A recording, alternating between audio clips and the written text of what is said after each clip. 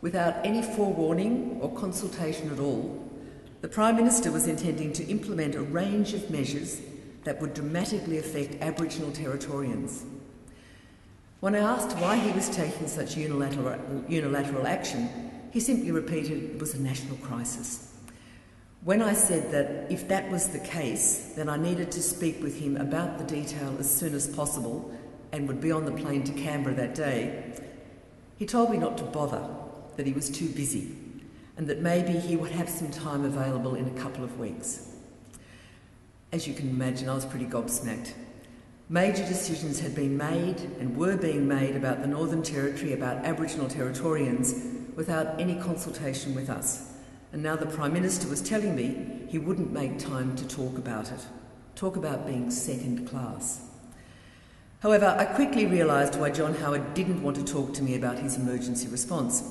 He told the Australian people that his intervention in the Northern Territory was in response to the outcomes of a report I had commissioned into child sexual abuse in our Aboriginal communities.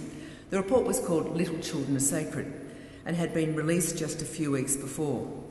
The report honestly spelled out the extent of the problem that we faced. Its recommendations, all 97 of them, were wide-ranging, covering many aspects of government and non-government operation, and called for additional expenditure of hundreds of millions of dollars. However, the overriding recommendation that wound its way all through that report was that the only viable way to tackle child sexual abuse was to engage Aboriginal people in implementing change, that it was all about consultation and partnership, not arbitrary government implementation. But even though John Howard said he was responding to that report, he ignored both the report and its recommendations. Instead, over a period of a few days in Canberra, a very different response was put together, a kind of grab bag of measures. Consultation and partnership were thrown away, and a bold, quick fix approach was devised to the very complex issues around child abuse. The first that Aboriginal Territorians knew about the response was when teams led by soldiers in uniform entered their communities with the stated mission of stabilise, normalise and exit. You can imagine how Aboriginal people reacted to what appeared to be an invasion by the army. Many hid their children, many simply fled their communities, went bush. Many talked about the fear they felt and their concern that their children would be taken. Another stolen generation. So why did John Howard take the action he did? Was it because the Northern Territory had been too slow to act on the problem of child sex abuse? That was argued at the time, but it doesn't hold true when you look at the facts. We had a weighty report with nearly 100 recommendations. Sensibly, we needed to work through them. How to implement had to be worked out, especially since consultation and partnership were vital. And then we had to find the resources. We did this quickly, within 3 months, and when we compared our response with that of other states to their own similar reports and inquiries, we discovered we'd responded both more quickly and with greater investment. Did John Howard simply think the recommendations of the Little Children Are Sacred report were wrong or misguided? Did he think that his emergency response measures, put together in a few days, were a better solution than those in a report that had taken 12 months to prepare and was written with expert input and wide consultation with Aboriginal communities? John Howard was never questioned about that at the time. There was an acceptance, particularly in the media, that his measures must have been on the right track because he sounded so committed to tackling child sex abuse in remote Northern Territory communities. There was lots of talk about the Little Children Are Sacred report, but no one asked about whether its recommendations were being followed. I remember asking one senior journalist who was expressing her concern about the whole report and about the extent of the problem, and I said, "Have you read it?" And she said, "No." The Northern Territory emergency response required 500 pages of federal legislation, complex legislation significantly affecting the rights of Aboriginal Territorians. Yet very few voices were raised in the federal parliament as major changes were made to legislation such as the Aboriginal Land Rights Act. Even the setting aside of the Racial Discrimination Act caused little outrage. My federal Labor colleagues were desperate to avoid being wedged over the issue with an election soon to be called, and simply ducked out of the way. But the central reason that John Howard created his own emergency response was cheerfully revealed later that year, 25th of November, the day after John Howard lost office. Speaking on the ABC's Insiders program, the former Foreign Affairs Minister Alexander Downer said, and I'll have to paraphrase his words, that the emergency response was designed to win votes. The coalition thought that taking bold and unilateral action on child sex abuse in the Northern Territory would appeal to voters and so lift the flagging performance of the government.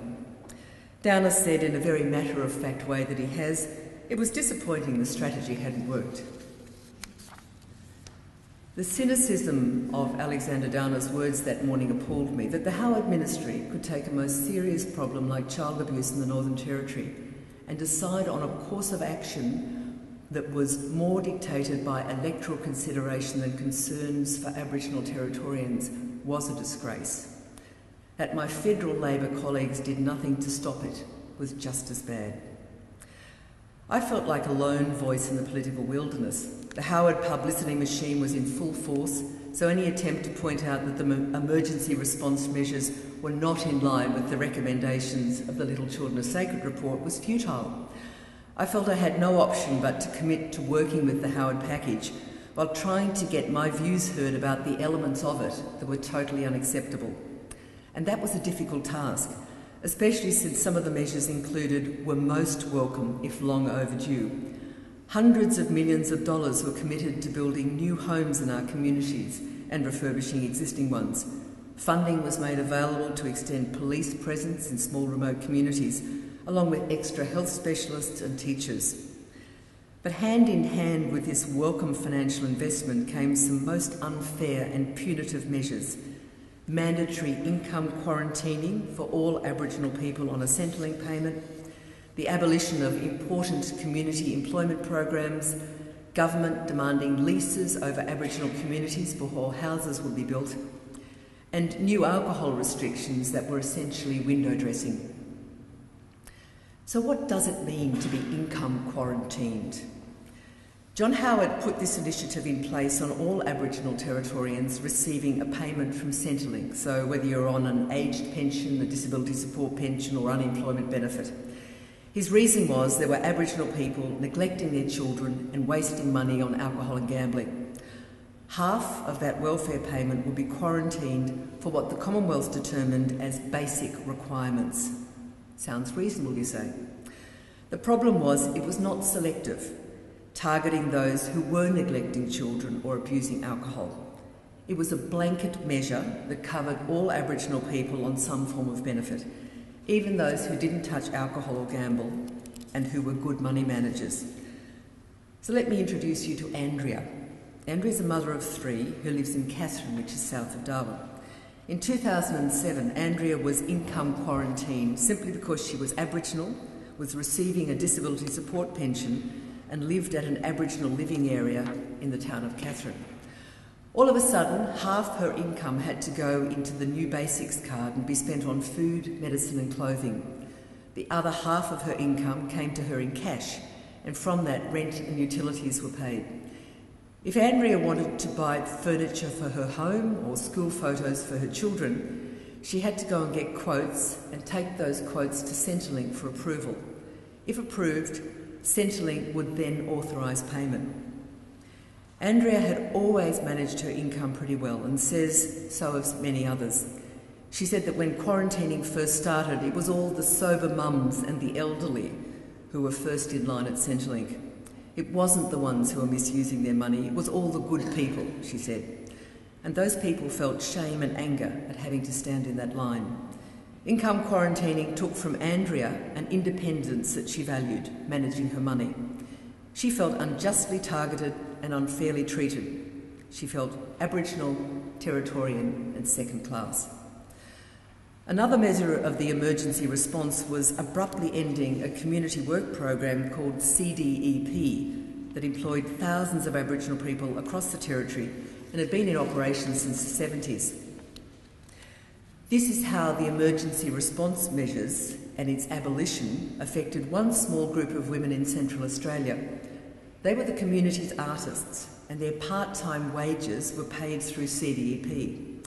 From time to time, they would supplement that wage by the sale of their art. Under the Aboriginal Land Rights Act, Aboriginal people had won inalienable freehold title to their land. For many, the idea of having to lease that land they owned to government was unreasonable, and for many it was deeply resented. But the communities were over a barrel. No lease, no new housing. The emergency response also included much publicised new measures around alcohol consumption and alcohol abuse. The Little Children Are Sacred report clearly identified the link between alcohol abuse and child abuse and called for a greater effort to reduce this terrible problem. In the report, it was described as rivers of grog. But the measures introduced were not well considered and did little more than add just another layer of restriction to those already in place across the territory. Most Aboriginal communities are dry. Alcohol is banned and has been banned for decades. There are only a handful of communities, I think it's 8 in all, with a social club or a bar. As a result, those community members who want to consume alcohol do so outside the community's boundaries, in bush drinking areas or at the closest roadhouse, town or city. Much of the alcohol purchased is takeaway. That means it's mostly drunk in public places, in parks, shopping centres, along the verges of major roads or in the bush.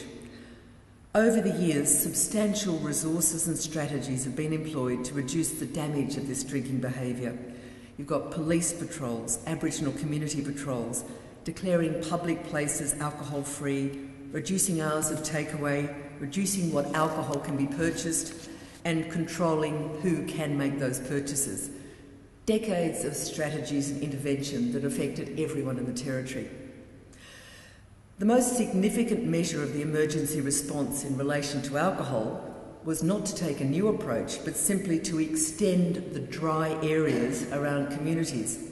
While such a measure might look strong on paper, in practice all it did was to cause those who wanted to drink alcohol to congregate further from their communities, often in unsafe and isolated locations. So let me give you an example of that. One community in Arnhem Land had their no alcohol boundaries extended by 50 kilometres. The intention, of course, was to make it more difficult for those who wanted to consume alcohol. But that's not how it turned out. Community members who wanted a beer at the end, and many of them, for it was the end of a working day, would drive the 50 kilometres to do so and often not return for work the next day. Families in the community would worry about safety at this distant drinking area, and the local police had their workload seriously increased with extra kilometres they had to drive. One of the senior men from this community told me he couldn't see how these new restrictions were going to change anything. Further prohibition, he said, wasn't ever going to promote a responsible drinking culture within his community. And he said his grandson was an example of this, that he'd soon be having his first beer, and it'd probably be a warm one down the road of the local drinking area. It's time, he told me, to stop sending the whole issue of the consumption of alcohol down the road or to the nearest town. He wants his community to end prohibition and take the first careful steps towards opening a social club. He thinks the current situation continues to make his community second class. This senior man's views dovetail with those of many Aboriginal residents in that nearest town. They also agree that their countrymen living in the surrounding communities need to find a sensible way to deal with alcohol and its consumption and not just export the problem to town. They want respect for country to work both ways, in town and in the communities. But these views are not widely held. Many Aboriginal people equally strongly believe that prohibition has to continue, that having dry communities is the only way for Aboriginal women and children to have protection from the worst of alcohol abuse. They don't want change and would certainly not agree with this senior man from Arnhem Land and his hopes for a new alcohol paradigm for his grandson. Alcohol consumption and its abuse and what new and effective strategies can be put in place remains still and will for many years to come a challenging issue in the Northern Territory. I'd just like to make one final point about the unfairness of the emergency response, and that's the damaging stereotyping of all Aboriginal Territorians that it allowed. In the public discussion, no distinction was made between offenders and non-offenders when it came to child abuse. No distinction between alcohol abusers and the many Aboriginal people who've never consumed alcohol. No distinction between those whose children were well cared for and attended school and those children who were neglected. Blanket and punitive measures were casually applied to thousands of Aboriginal Territorians. I won't forget the visit by a delegation of Aboriginal men who complained bitterly that the emergency response was categorising all countrymen as child abusers and drunks. They wanted to let the politicians and other Australians know that there were many Aboriginal men who were good fathers and who were sober. They thought I, as Chief Minister, could stop it. I had to tell them I didn't have the power to stop this federal government action. It was humiliating to have to tell them so. Territorians were hopeful that a change of federal government in November 2007 would put an end to the unfair measures of the Howard emergency response, but that didn't happen. They continued under the Rudd government, even following the recommendations of the Review Board, headed by West Australian Aboriginal leader Peter Yu in 2008. It wasn't even until 2010 that the Racial Discrimination Act was reinstated for Aboriginal people in the Northern Territory. A Northern Territory election was held in August this year. The Labor government, led by Paul Henderson, lost office because thousands of Aboriginal Territorians decided this time not to vote Labor as they had traditionally done. They voted Conservative for the Country Liberal Party. And why? One of my Aboriginal friends summed it up succinctly. He said, "It's been reform after reform after reform after reform for Aboriginal people, and they're simply tired of it." The election gave many a timely opportunity to voice their discontent about two major government policies. Both had Labor Party tags in them. The wide-ranging measures of Howard's emergency response, now continued by federal Labor, and the Territory Labor-initiated local government reforms. It didn't matter that over the past 5 years more money had been spent in the bush than ever before. An historic investment in hundreds of new houses and infrastructure, greater police presence and more teachers, or that local government reform was necessary to underpin better governance and service delivery in communities. As my friend said, too much reform, too often, too much disturbance of lives. It was a vote that said, we've had enough. And so with that clear protest from many Aboriginal Territorians about what they consider is unfair and unjust treatment, I'll finish this short history of the Northern Territory and our time of self-government. And my thanks to you for coming on this journey with me. Looking back over the last 34 years, there's no doubt that we have been challenged and frustrated by our second-class constitutional status. There's no question our political institutions have been affected by the power of the federal parliament to overturn our legislation or impose legislation. No question that from time to time our political effectiveness has been circumscribed, or that Territorian lives have been unfairly targeted by thoughtless federal policies. Being a state would have meant I had a very different story to tell you tonight. However, I do hope that I haven't sounded like some terrible northern whinger, just because I'm talking about some of the deficits of being a Territorian. There are many, many positives about being a Territorian, and I'm extraordinarily proud of our achievements in the top end. It's just that I strongly believe that we are entitled to the same constitutional status as other Australians. We might be smaller in numbers and younger in terms of experience of government, but that should not diminish our rights. That's simply unfair. And if Maurice and Doris Blackburn were here tonight, I'm certain they'd be strong supporters of my argument for territory equity. Thank you.